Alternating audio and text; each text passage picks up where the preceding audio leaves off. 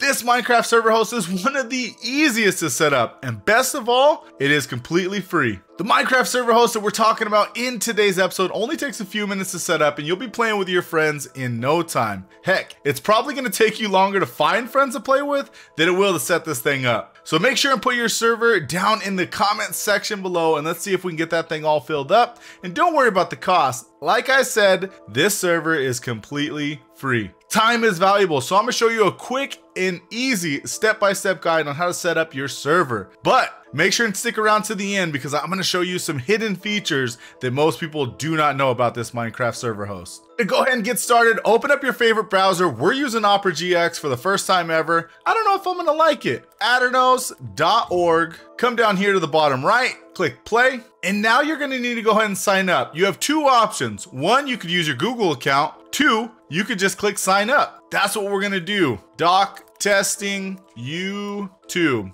Agree to the terms and services. Agree to the personal data. Click next. Now, go ahead and come up with a password. Subscribe 101 exclamation. All right, now that those two are matched up, go ahead and click sign up. And just like that, that's gonna take you to this page right here. Obviously, we're here to create a server. Now, Aternos does give you the options to go ahead and choose the Java edition as well as the Bedrock edition. So it doesn't matter which version of Minecraft you're playing, you can create the server here. We're sticking to Java, click create. And the first thing that we're gonna wanna do is come down here to software, click change. And you can see we have a bunch of different options. You can play vanilla, you can play fabric, you can play paper or spigot if you want. Heck, if you're really getting fancy, you could always play forge as well. We're gonna go ahead and stick to the old vanilla. I wanna go ahead and go with 1.20.4. And if it wasn't downloaded, you'd have this down arrow right here. Now, coming back up here to the server page, click start. It's gonna go ahead and ask you to accept the EULA. Click yes, I accept. And it always asks me this, to please allow us to send notifications. This is only gonna allow you to send notifications through your browser, but I click no. And just like that, you're gonna go ahead and give this thing just a few minutes. It's gonna go ahead and get everything all started up. The first time you start this thing up, it does have to build folder structures and everything like that.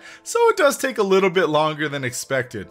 Alrighty gamers, and just like that, you can see we have about 5 minutes to go ahead and get on that server before it's automatically gonna close. Yes, this server is not 24/7, unfortunately, but it is very easy to go ahead and get set up by yourself, as well as giving access to a couple of your friends. Now there's two ways to go ahead and join this server, and it's very, very simple. Come up here to connect, click on that, and it's gonna go ahead and show you your IP address as well as your port information. Put in your IP, port. That's gonna go ahead and get you all set up, but you also have this dynamic. The dynamic does not change, so I'm gonna click copy on that one. We're gonna go ahead and open up our Minecraft, go to multiplayer, go to add server, and call this thing whatever you want. We'll call it like and subscribe. Come down here to server address, Control V to go ahead and paste that, click done. And there you are, there's our server. Let's double click and jump into that. Hey, what's going on gamers? This is Dr. Redstone. All right, and we got the server all set up. You can see there, the chunk distance rendering is not too far. But if we come on over here, let's go ahead and chop down this tree real quick, punch it like old Minecraft Steve normally does.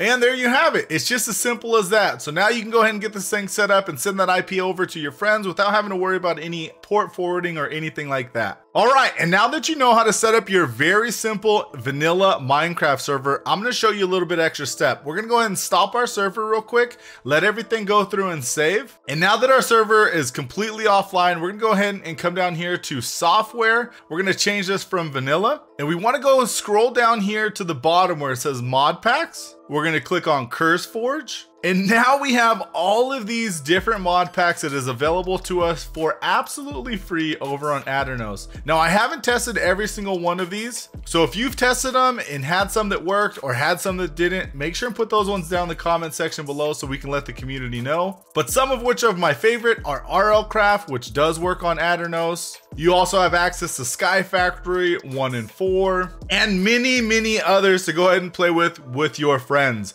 Super simple to set up. Let's go ahead and find one. We'll start with this one right here, Horrorcraft. Click on that. That's gonna go ahead and bring you to this page. Click reinstall. When you reinstall your server, all your settings will be deleted. So if you had a world that you've been playing on, make sure you save that. Yes, reinstall. And the beauty about it is it does show you this website link. If we mouse click over to that, come over to Horrorcraft, it's gonna go ahead and show you the exact mod pack that you're going through and getting set up. Now, I'm not gonna show you how to get that thing set up over on CurseForge, but if you need to know, let me know down in the comment section below and I'll make that video. Now, this does show you the version and the Minecraft version of the mod pack, version of the Minecraft. Come back over here to server, and now all we gotta do is click the start button, as well as the EULA. Make sure and accept that one, of course. No, do not send notifications. And all we have to do is wait just a few minutes and we're gonna go ahead and play modded Minecraft with our friends. This was a quick and easy Minecraft tutorial. Hopefully you guys enjoyed. If you guys did, smash the like button. If you guys set one up,